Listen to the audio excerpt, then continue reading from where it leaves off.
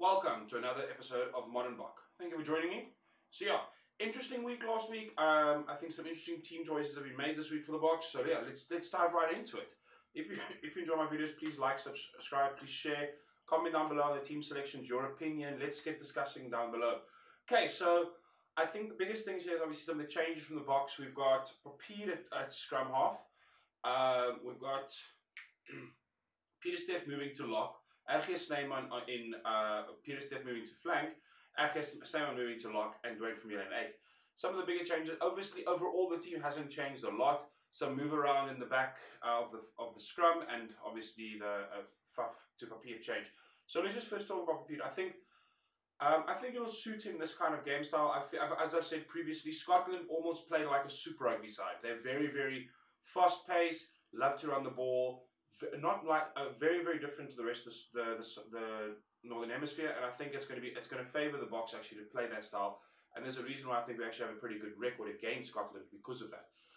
Most of our teams are used to the style. We don't have to adapt a lot, and normally that means that South Africa's team doesn't adapt a lot, which, as I've spoken to previously, is something we do very badly. It's probably our biggest weakness as the South African side. We don't adapt well. We alter our game so much that we actually don't overpower the other team. We almost play into their style. So it's probably a good thing that Scotland don't play very much like a Super Rugby side, very fast-paced, something that I think Papier's had a lot of experience in and should be quite strong in. It is his debut against probably one of the best scrummies in the world, so that's going to be a tough one. But yeah, I think it's going to be interesting to see how that all plays into the factor. So Papier, I think he really needs to, as long as he can keep himself calm, reduce the box kicks, play the style of rugby he plays with the Bulls, I think he actually has a lot of hope. With Pollard on his outside, they've got a lot of experience together, so I actually don't think I'll be too concerned in that position. But my favourite change is what I've been moaning about the last two games, bringing Peter Steff back to the flank position. I think it's the right choice. I think Rassie saw it in last week's game when he was moved there. He really does seem to be able to get part of the game a lot more, and he's not as nullified. I feel in the middle of that scrum, but his biggest tackle dominance is around just after the scrums or just around the pillars. And I think at that position he has a lot more ability to actually be part of the game, and he's showcased why he should be there. Dwayne Vermeulen, 8th man, I think also gives him an opportunity to also not be locked down by a side. I think he'll have more option from the 8th man position where he can take either the blind side or the open side. So I think both players, does their suitable position, and it's good to not null such quality players when you put them in the wrong positions. So that's great to see.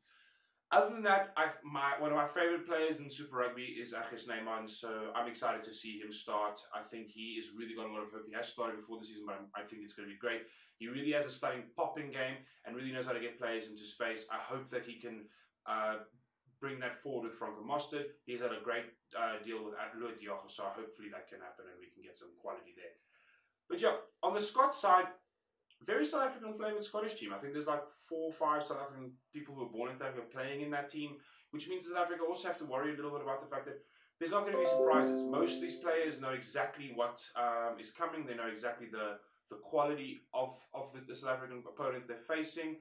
So it's going to be interesting to see. Scotland, of course, have had a stunning record at home since the World Cup. They're really, really doing well, especially at Murrayfield.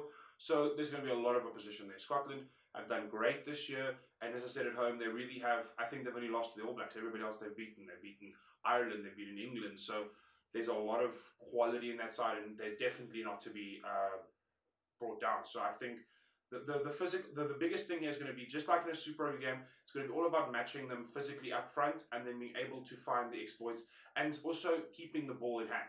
It's all about the fast pace, getting the ball in hand, not letting the breakdown slow down. Whoever's team lets their breakdown get slowed down, I think is going to be the biggest affected by this.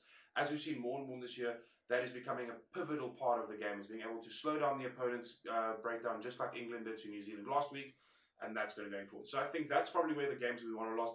Can we get our ball stealers in there? Kitshoff, I feel, has had an okay season, but he had a stunning season, but an okay end of year tour. The biggest thing for me, I think, fatigue is starting to set. He's solid in the scrum as always, but his open play is being affected. I don't think he's stealing as many balls. Dwayne Vermeulen also, I think, is suffering from fatigue, and I think the Bok team in general, especially the forward pack, is starting to show signs of it. So I think that is a little concerning, but I hopefully they can push through for the last 2 games so we can get some quality rugby. Talking about Kitshoff, obviously Viepier now taking him on in that position, another South African, as I said, from Scottish side. Stunning player. He's always been great. I loved him in when he played here in South Africa, and I think he's also has had some injury woes, but back to I think his top position. There's a reason why he's playing in the Scottish starting lineup. So that's going to be interesting to see how these two South African giants face off. Both of them very well known for being stocky and very low center of gravity scrums. It's going to be great to see them face off against one another. On this side, Laidlaw against Papier, there's worlds apart. So yeah, Papier, debutant really effectively as a starter and hasn't had a lot of time in that Bok jersey. He's played well for the Bulls, but it's still going to be a questionable one. Whereas Laidlaw is a staple at number 9, a legend at number 9. He's been Scotland's man for 65 tests. He really has continued to quality, and I think his biggest thing, he reminds me a lot of Freddie Priya at his prime. He really knows how to read the game, be a nuisance. Not a nuisance like Faf, but rather a nuisance in the sense of knowing the laws, knowing how to interfere with the other team's game, pull out as many players possible, and position players very well. Whereas I feel Faf is a Fox Terrier. This is much more of a quality, like he's more precision in that field. So it'll be interesting to see how that all plays into it. So yeah, and I think overall it's going to be a strong game. South Africa are going to expect a tough opposition, but I think South Africa could still take it by about 3 or 4. Not a lot. I think they're a stronger side than France, so we were lucky to win the France game. So it's going to be a case of, can South Africa pull from the fatigue, and can they at least showcase with the positional changes the quality of team they are? As long as they avoid kicking, I think we should be fine. So on the other side of it, we've got another game. The Ireland-New Zealand game is going to be very interesting. Probably the best Northern Hemisphere team versus the best Southern Hemisphere team.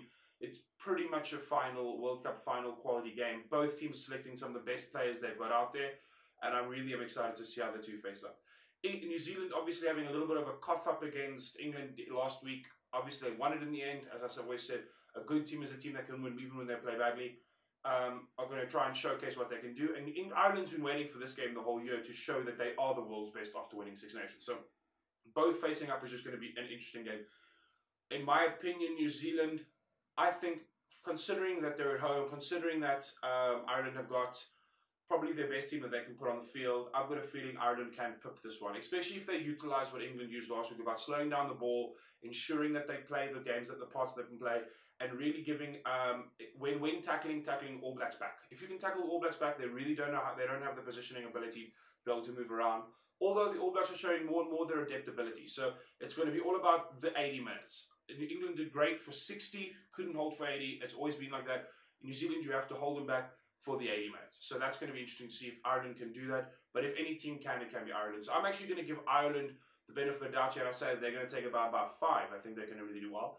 But overall, the really great thing to see about this is how tight these Northern Hemisphere, Southern Hemisphere derbies are becoming. They really are no longer about Northern Hemisphere trying to just beat 1 or 2 Southern Hemispheres, but really taking it to them and being some quality teams. So yeah, I think it's just the winner is us as the rugby loving public. So yeah, let's get into it. Let's enjoy the games. Thank you very much, guys. And yeah, comment, subscribe, and leave your comments down below. Let's chat over after these games. Thanks, guys.